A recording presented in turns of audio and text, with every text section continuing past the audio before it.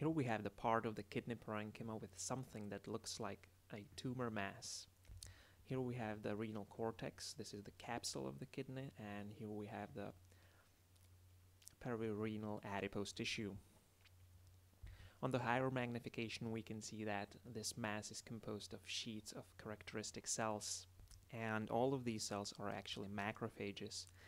They have slightly eosinophilic, foamy cytoplasm and small, round, inconspicuous nuclei.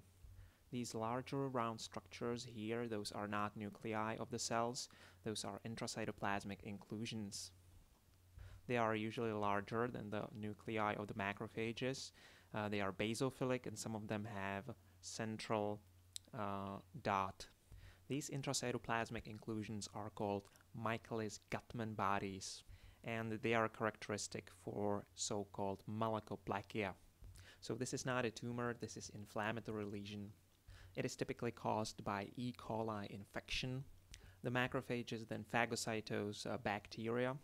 However, the intracytoplasmic destruction of the bacteria inside of these macrophages is defective, and part of these digested bacterial products function as a nidus for calcium deposits. So all of these structures here, those are small calcification inside of the cytoplasm of the macrophages. The accumulation of these macrophages then creates a mass.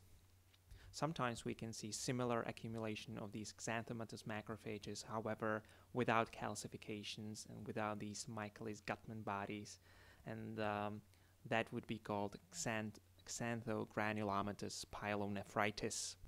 Michaelis-Guttman bodies would be positive for calcium-specific stains like von Cossa stain, for example.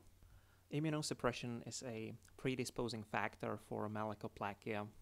It could be associated with defective lysosomal degradation of these bacterial products inside of the macrophages. Here we have part of the normal renal parenchyma with the glomeruli and renal tubules. Thanks for watching.